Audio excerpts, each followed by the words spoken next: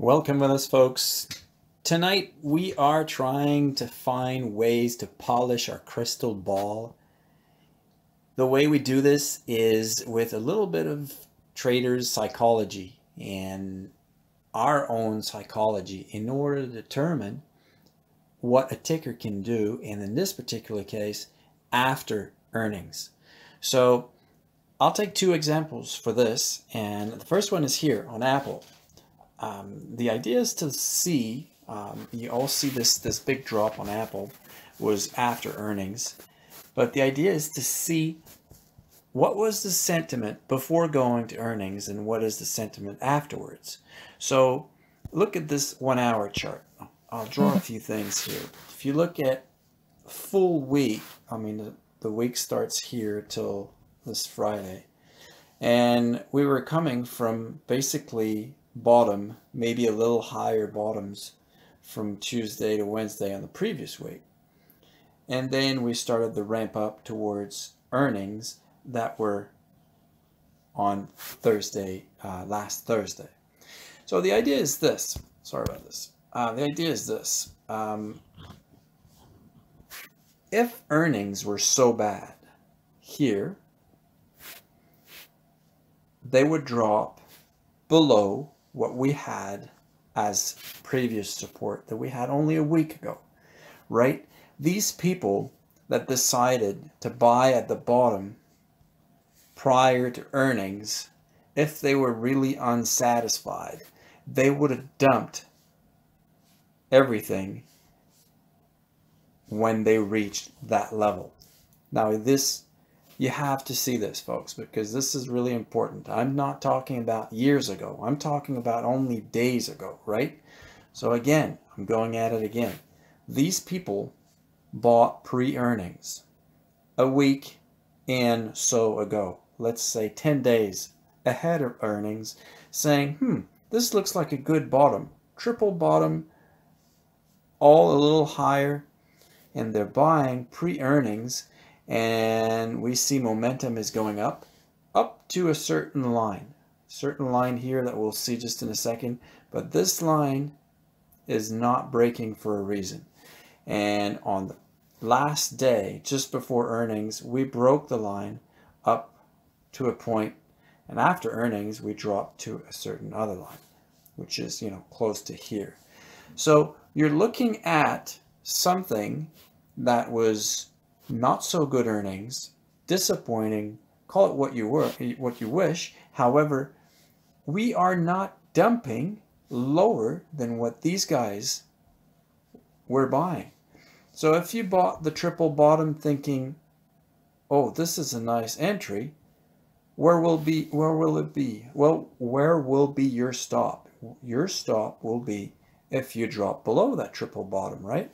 So even after those earnings, we are still ways above that low. So it tells you we still have a bit of strength in that ticker. Now let's move out of the 1 hour and move to the 1 minute. 5 minute, just to show you. Right? We were at a level, we're on the 5 minute here. This is pretty much where we stopped moving to the upside a few days before earnings, and then it popped above it. And then after earnings, it dropped to a certain line, and then this is the after hours and pre-market activity on Friday, and then we are not dropping below this line. See this? We're not dropping even at the gate. Right at the gate, it came down to a line, and it's a line of support. So basically, if people that bought that triple bottom we just showed you wanted out, they would have sold already. And if people that were on the way up that bought, that are currently bag holders, wanted to get out, they would have sold already. So the idea is thinking, the psychology behind this play is, we're still higher than we were a week ago, although people are not too satisfied with these earnings. So let's see what it does at the gate, because sometimes it will be, you know, there's a big drop and then we will start dripping even more. You saw this, I believe Twitter did something like that. Basically, it was kind of hovering close to the support. This is resistance here. It could have been close to this line, and then, you know, it started drifting afterwards. So what I'm saying is you wait for the bell, and you saw that. Let me get this even bigger now so you can see it clearly. You saw at the gate that it started coming down. You know, there was volume going up because people saw the same thing. As long as we're not crossing this, I would not touch it, right? So this is what happened. Right at the gate, we're not crossing this high of, this was post earnings in the after hours trading session. And then we came down to no lower than this. So we're still on support. So this range is telling you that it's probably going to break either to the upside or the downside. So because it's just trading in a very tight range, it's kind of telling you it's calling the bulls, come and help us out, because the downside pressure is pretty low. See, volume is dropping and the ticker is still flat.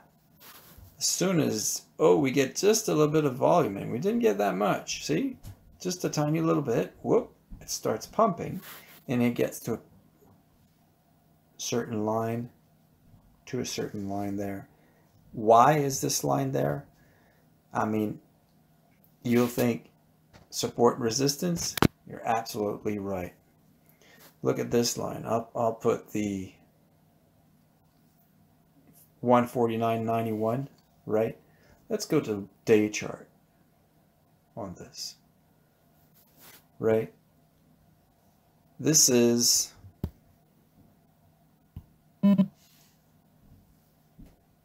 June of this year.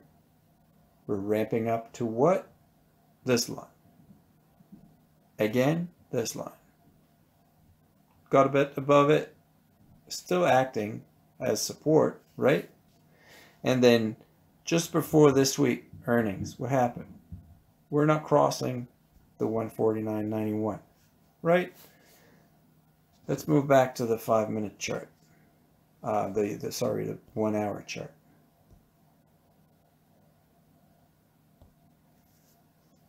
See, it's the same line. I didn't touch it. 149.91. This line here. See, guys? And what happened intraday? We got some bulls showed up, and to where? This is where we ended the after hours session. So, you know, close enough. Support, resistance, we went all the way up to resistance. Now, this is Apple. I'll show you the same thing using Amazon. Now, this is the Amazon chart. Let's talk about not the earnings that happened on Thursday night, but the previous ones. You all recall this huge dump after earnings right there. This was due to disappointment on many things, but guidance was pretty low as well. So expectations for the next earnings pretty low. So people jumped ship. I mean, we're talking about a ticker that was close to 3,600 that opened up into 3,300. So this was a pretty significant dump, right? And if you look at support and resistance, yes, I'm still talking about support and resistance. Look at this line here, right? We are dropping below. And, you know, if you were to think that we were at least, we could have tried to get back to this line on the way up, but barely, and then we rejected this line, which was the old support. So basically we dumped under support, which could have been kind of here, right? But no, we're in between, very close to that. But you know, support rejected this old resistance, and now it rejected it. So this was clearly bearish. Why? We are entering an old support zone, which is, you know, this old resistance. This is where we came to. When it moved to the upside, it moved to the old support here, rejected it, and then it came down lower. Trust me on this one, we're pretty close to this support. Now, for the bottom, this is where it picked up and it started moving to the upside. So analyzing after earnings, you see that, you know, we're down on support. There's very little move to the upside, and then it started being bearish afterwards. So this was a bearish earnings with bearish rendering afterwards. Now let's get back to what happened on the last earnings, and let's move to the 1 hour chart to show you what happened. Same thing that we just did with Apple. Look at what happened on the earnings. Still not so great, right? When you look at the end result, you're talking about something that was just before earnings, something that went to 34.79, and then it dumped to this wick here in 32.5 area, which is, you know, a good $200. Not as significant as the other one that had a $300 drop, but still not so great. However, you saw that Amazon had a similar activity prior to earnings. Look at this here. We have on the hour chart, buyers from the bottom had a double bottom, and then we saw a rise towards earnings that were only about like 10 or 12 days ago, where we saw a rise from a double bottom pick. So you have people here buying this bottom, and you have other people here buying this bottom, and you know, more so around this area on Monday, which is only a week ago. So buying the bottom, and then we got earnings. Earnings that we knew weren't going to be that great because of bad guidance on the previous earnings that we just saw. And again, disappointing earnings, and we see a big dump on earnings. However, where do we dump? Same thing. Look for support and resistance. We are dumping in this area, right? This is the wick. People that bought the bottom 2 weeks ago, right? This is Monday and Wednesday, 2 weeks ago. And then there's price action. See here? This is as high as it goes on this drop. High as it goes. Gets rejected. However, oh, it's holding this line, right? So it gets really, really tight on a situation that only happened a week ago. People that bought this level and people that bought this level are still very happy about the turnout of their position. So psychologically behind this play, what is it telling you?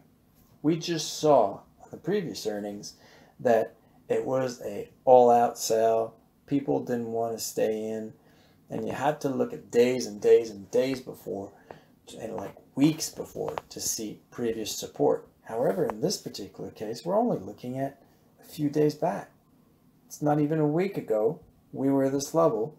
Yes, there's a big dump, but not significant, because we're still higher than these folks. And the idea is, if you were buying here, where would you put your stop loss if we dumped under, right? Well, it's holding. So what is it telling you? People are not that disappointed. That disappointed in the show here. And let's move out of here, zoom in a little bit, and play with these guys a little. See? I'm going to blow it up, and the idea is to show you here, these buyers, right? Level of buyers, we're here. Okay? Let's put this on the 5-minute so we can all play the open. 5-minute is showing you what happened in the open. Right? We get this big dump after market, and this is a price action. We get the dump. Obviously, there's a wick. After hours, where does it go to? The level we just showed you before. It's a resistance, and it came down to a level right here. So this creates a range. A range that I like to play as a guide for the open, telling me all these guys that managed to play after earnings on the after hour session or on the pre-market session, well, you know, usually they're people that know what they're doing.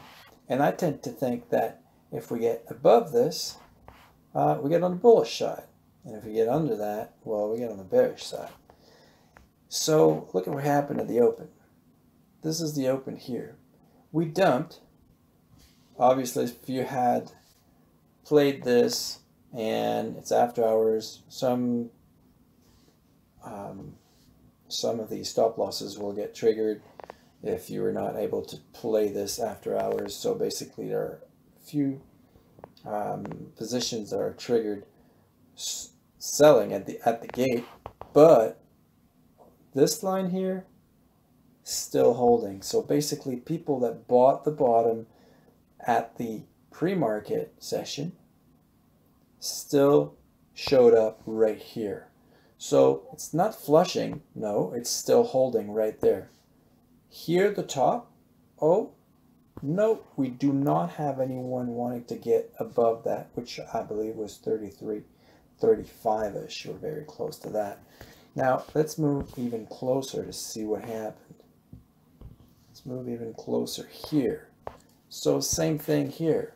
Traders psychology. We're not crossing this line, and we're not crossing this line either. So we're between a channel. You would expect that, you know, we could have gone and through this range here, flush under if we get bearish, or move above if we get bullish. But it didn't. Nope. Instead, it coiled just like a spring would coil up inside a very tight range. It got sold, but right away somebody decided to buy back to a certain point right there. And this is pretty much where I decided to say that we had a crystal ball call saying that this looked to me that we were going in the right direction and on the upside direction.